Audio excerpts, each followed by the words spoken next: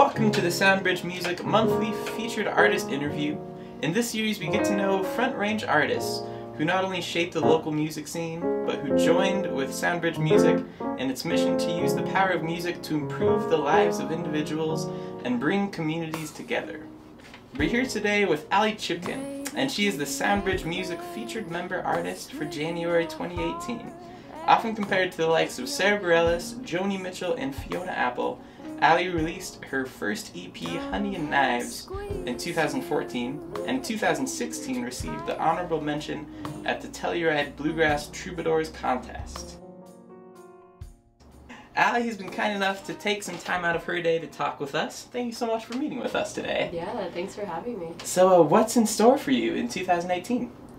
Well, some really exciting things. So, as you mentioned, I released my first record a couple years back in 2014, and I've been just kind of developing myself as an artist since that time. And last year I kickstarted my my second project, which is called Cascades. I actually have it right here for you if you want to check it out. So, yeah. Beautiful cover. Thank you. Yeah, a friend of mine did the album art, and it's really exciting. It's really eclectic. There's some cool pop vibes in there, Americana, and yeah, it just feels like really explorative and fresh to me.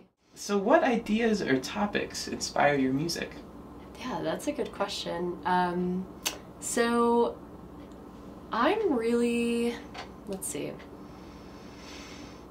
I tend to write songs, like I said, from a pretty eclectic angle, like genre-wise. Like I'll wake up and be like, I pretty much write in collaboration with like great artists that I love. It's like I wake up, I hear a Stevie Wonder song, and I'm like, whoa, like what would it be like if I wrote a Stevie Wonder song, you know, like for him, but you know, coming through in my voice. So like the first song on the record is called Seattle, and that's really the vibe. It's really like percussive and a lot of like clicky percussion and poppy and really fun. And one more thing that really comes through in my music is a theme of like women's empowerment and like being a messy, strong, bold woman, and like it's just something that I want.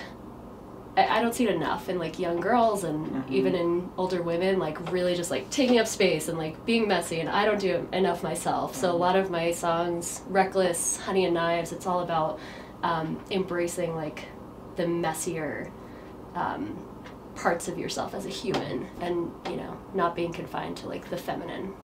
So what do you hope people come away with after listening to your music? Yeah, well, I mean, on that note, I definitely, especially in those songs like Reckless and Honey and Knives, I hope people feel empowered to speak their heart and their mind, and, you know, get in touch with like their gut and what they truly, authentically want in this life. So, what inspired you to become a part of Soundbridge Music? Well, I mean, I really connect with the mission, just, you know, bringing music into any place, like, you know, and music as a way to build community. When I started writing music, I didn't really grow up in a musical family, and it was kind of a thing that my family was always supportive of, but they were, you know, it was kind of like an isolating thing for me. Like I would go to my room with my guitar, shut the door, so, you know, everyone else could like focus on what they were doing and watching TV and things like that. And I would shut the door and like just kind of like go internal and like write for myself and spend hours just like turning over my own thoughts. And especially moving out to Boulder, because I'm originally from New York, but moving out here with such like a rich songwriter community, I really started to value and appreciate like the beauty of collaboration and like the music's ability to bring people together in communities. So that's something that I'm like just this past year starting to like be brave enough to dip into and like explore.